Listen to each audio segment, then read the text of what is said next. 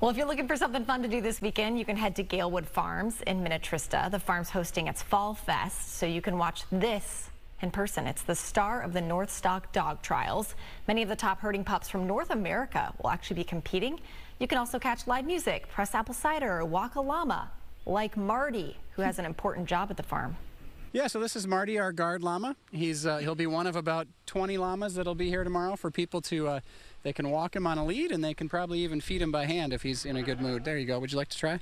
I do. There you go. There you go. Oh, okay. So do you mean guard llama, or is that silly, or you like no, he no, really? no. Oh, he's really a guard llama. So these are our ewes, and he's out here on pasture with them 24/7, protecting them from coyotes and other things that might be threatening to sheep. So how do they get along? They get along quite well. As you can see, they've been hanging out together all summer, so they're good friends. And he will either just appear threatening to a coyote, or if he needs to, he can kick or spit to defend the sheep, and he will do that. I need to get myself a llama. Yeah, you could walk through town. I don't think anybody's going to be angry toward you if you have a llama with you. True.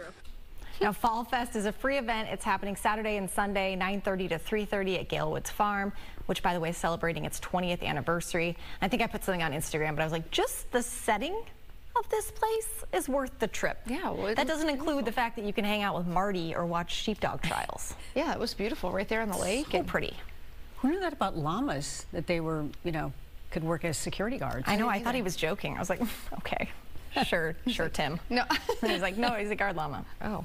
But I love the name Marty. It's just perfect. It's him.